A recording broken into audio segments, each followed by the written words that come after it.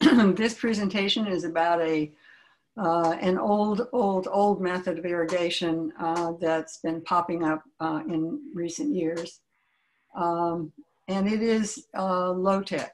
It makes use of the Olla pots that you see here. The traditional Olla pot is the one on the left, and they're made out of clay. The one on the right is one that is handmade, custom made, using clay pots that are now available in a lot of different stores. The water moves in both directions through the clay, which is annoying if you're trying to keep your pots watered outside in the heat of summer, because you have to water them all the time, because the water is not only evaporating through the soil, up through the soil, but it's also evaporating out through the clay. And it's evaporative cooling. That's good to keep the roots cool, but it's annoying. The rate of evaporation is really influenced by the need of the plants. If the plants need a lot of that water, the plants are also absorbing the water. So again, as the plants grow bigger and bigger, it takes more water. And so it's actually better than drip irrigation because it is delivering the water at the root level. With drip irrigation, you're basically delivering the water at soil level. It's 10 times better than surface irrigation of any kind. And it's very useful in arid environments. It is an ancient technology, and it was especially useful in areas with saline soils. Thought to have been originated in North Africa. There's evidence that it was used 4,000 years ago in China. It's still used today in India, around Resi. It makes use of local skills because some of the people who live there, one of their skills is making pots. And so they make use of local soil to make the clay and then make the pots that are used by the gardeners. It's useful for a wide range of plants, and I'll show you that later because we've used it. The water does not need to be uncontaminated. It works as well with seeds as it does with transplants. And as I said, the production of the pots provides work for other members of the community. We're talking about third world countries and people that are lower on the technology level. It does preserve the soil structure because there's no interference between the water, there's no compaction of soil. And as I said, it delivers the water to the plant roots, and the plant roots tend to grow toward the pot sides. There was a project actually in California in 2019 where 6 Olla pots were connected with drip line. And the person who ran this, which was actually my son, who is a California Master Gardener, actually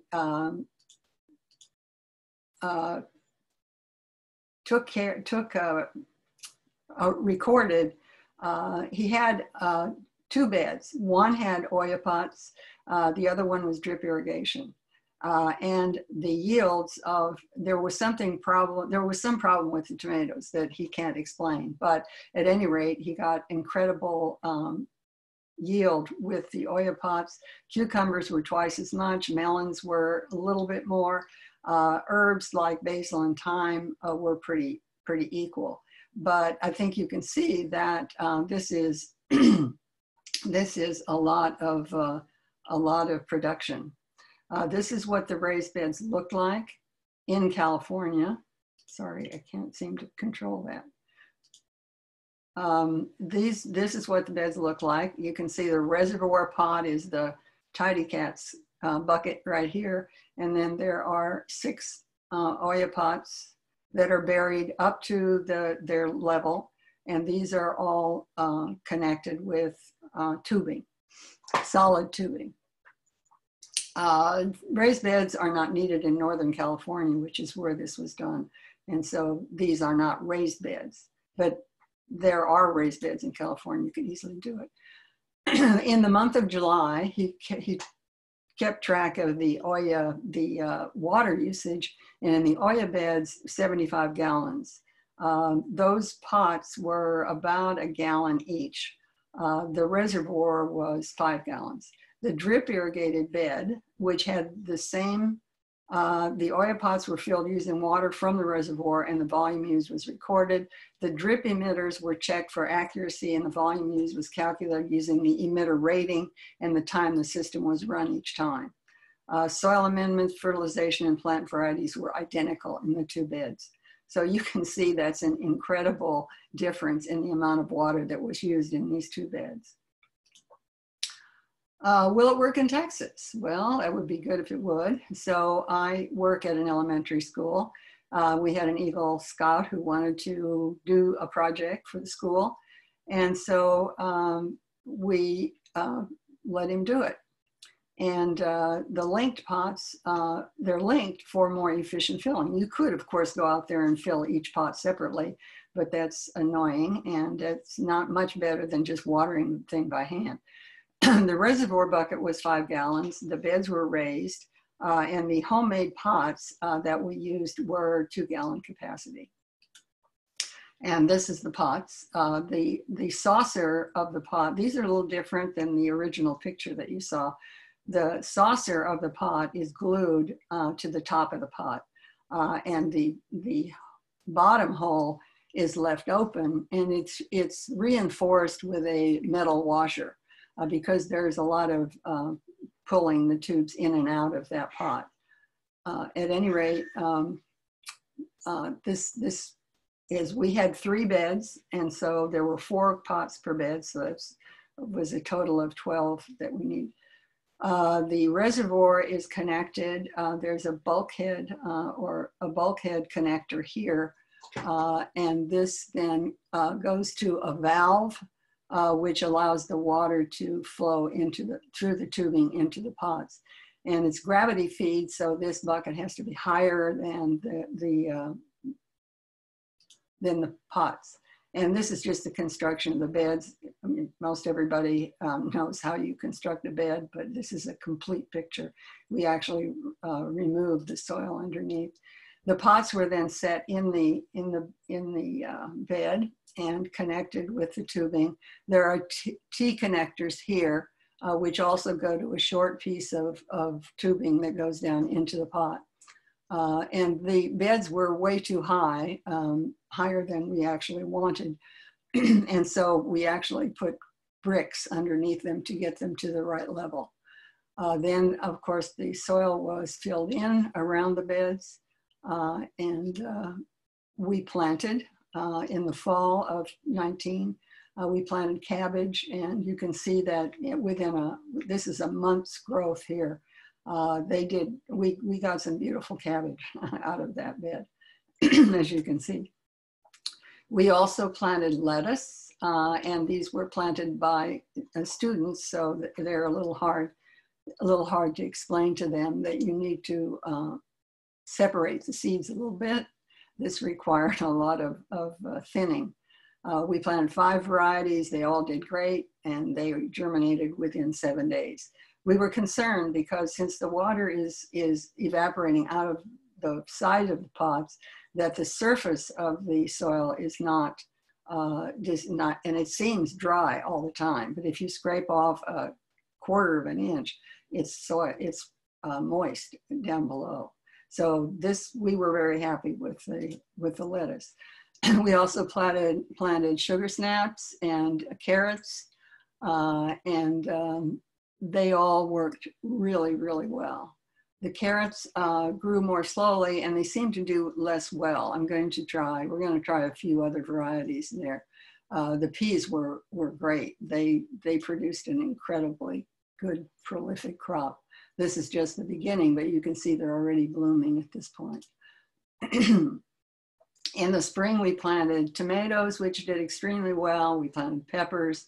The gardening, of course, was interrupted by the virus come March, but the tomatoes produced well into June. Somebody just needed to go over there every once in a while and fill up the pots, and we found that about every 4 days was what you wanted to do. Yes, and in the fall, we planted sweet potato slips. Normally you build up the soil and plant the slips at the top of the hill. In this case, we couldn't do that because the pots are in the middle and there was no way to manage that.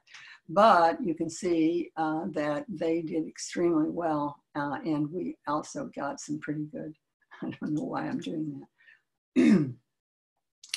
The fall garden did really well. The moisture was consistent. Using a moisture meter, I measured to see whether or not the water was getting far enough. You know, how far is it evaporating? How far does it go out horizontally into the bed? And the moisture was pretty consistent throughout the bed, between the pots and toward the edge of the garden. The interval between filling of pots was 3 to 4 days, and the pots, it required about 4 gallons, anywhere from 2.5 to 4 gallons every 3 to 4 days to fill the 4 pots that were there. And as I said, the surface appears dry, but the seeds germinated in the expected time. So that was good.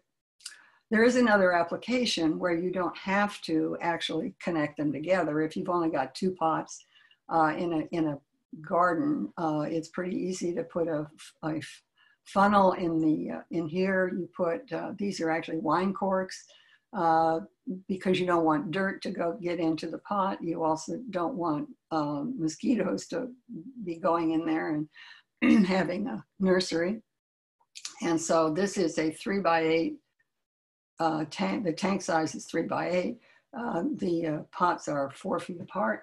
And the capacity of these pots was 1/2 gallon. This is smaller bed, so it doesn't require quite as much. This is also at the school, and it's great. And the kids love, you know, they get a cup and we put a funnel in here and they fill the pots. Works really well. And I grew cucumbers in them and put a trellis up there. And in summer, it was about 2 days between filling here. And since we met on Tuesday and Friday, and you can actually let it go an extra day, it wasn't that bad. We had herbs in another bed that are doing really well. Jean, can I ask a quick question? Yes. So using the wine corks or something to stop that, is that just to prevent dirt, anything else getting in there? Yeah, I think did I not mention that? Okay. Yeah, as I say, you don't want mosquito larvae in there. Right. And you certainly don't, since we're working with children, you don't, if there was no cork in there, it'd be full of dirt very quickly. So yes, that's to keep that out. Got it. This is in my backyard, and these had just been planted a couple of days before, and we had an incredible rain. We had about 8 inches overnight. And as a result, they got pretty badly beat up. However, and I should have taken a more recent picture, but this is a plastic wine barrel, basically. And the only reason there's a fence around it is that I had some kittens playing in my backyard, and they like to play in the pots. So the potting soil, microlife, and compost made it great. And these are 4 different brassicas. We'll see how they come out. And again, this is a 1/2 gallon or 2 quart pot. Same thing, there's a pot, and then the saucer for the pot is glued onto that. I have comparison plants in other gardens in the backyard to see if there's any appreciable difference between this situation. Okay, there's a lot of good advantages to this whole system, and it delivers water to the root zone, and you can't do any better than that. It reduces water stress on the plant so they aren't wet one day and dry the next. It reduces labor. Weeds don't do well because the surface is pretty dry, and even though the lettuce showed that the seeds were germinating finally, fairly well, it doesn't seem, the weeds just don't seem to do very well, and you can pull them out of there pretty easily. And watering is really easy. It just requires a funnel and pitcher of water. It guards against overwatering and underwatering. I mean, because the plant is taking what it wants when it needs it. So it's never going to be, and you almost don't need holes in the bottom of the pot, except when you have a drenching rain. And of course, you want the drainage to be good. But as far as the water that you put in the Ollas, they never go anywhere except to the roots of the plant. And it saves water. There's no loss by surface evaporation because any water that's on there is being used by the plant. There are disadvantages. There's winter breakage because the clay pots are really are pretty fragile.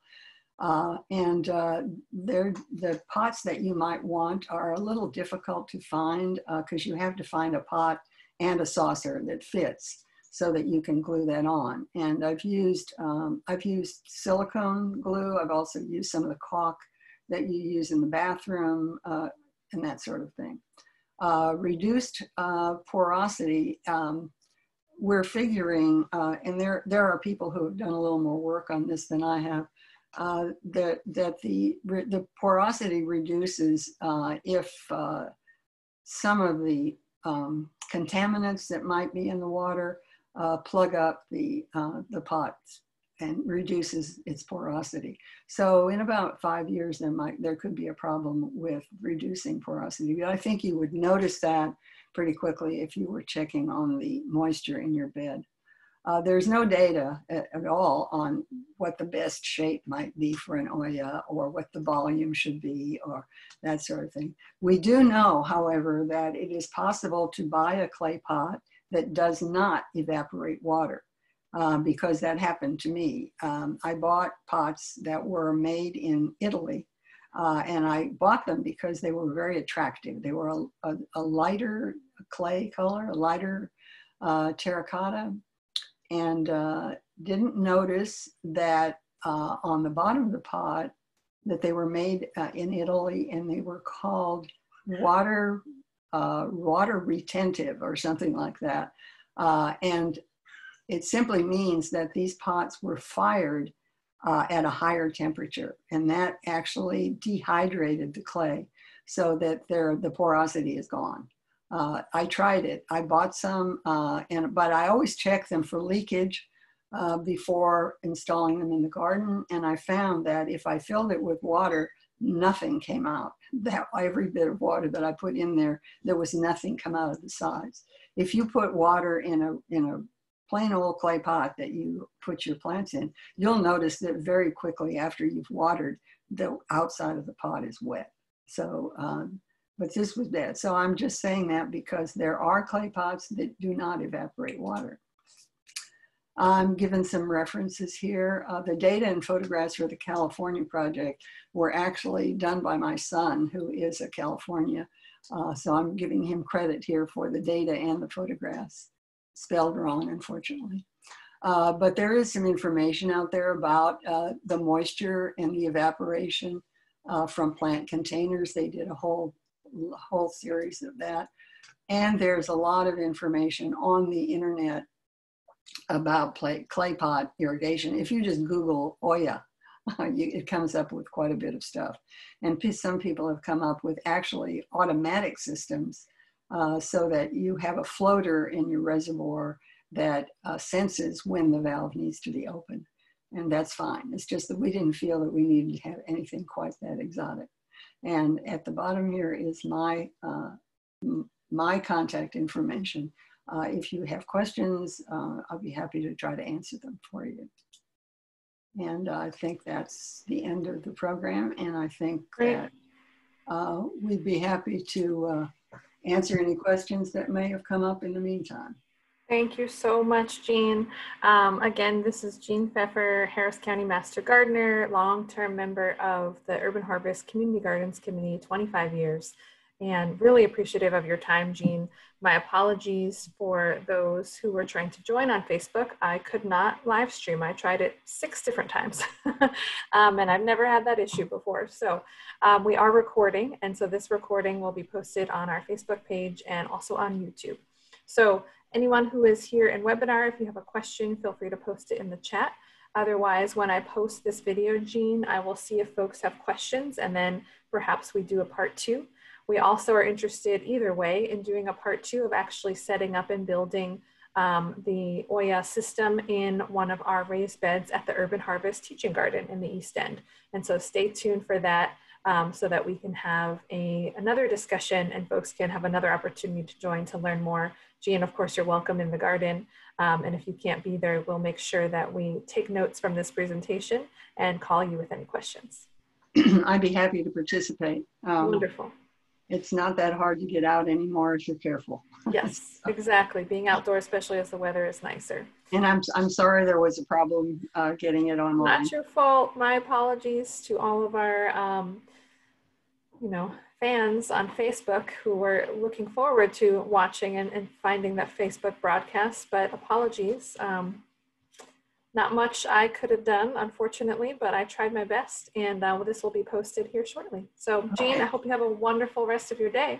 Thank you very much. And thank you for your time, and look forward to hearing folks' questions and setting up the Olla clay pots at the Urban Harvest Teaching Garden very soon. Okay, you just need to go shopping for pots. Yes, and you'll send us a list of materials. Actually, do you have that available, like that I could make a PDF to post, Jean? I can send it to you. Okay, great. So when we have that available, I will make sure I post the list of materials and maybe just a general cost breakdown just to folks who are interested. Obviously, the idea is that it's low tech and also pretty affordable, Jean, right? Yes, well, for one of the beds that I showed you in the program with the 4 pots, it's about $70 to set it up. $70, perfect. Right, and yes. Going to stop sharing and say goodbye and thank the 2 or 3 people that were here. Yes, appreciate it, and we'll look forward to our next session. Take care, Jean. Okay. Thank you again. Bye-bye. Thank you. Bye-bye.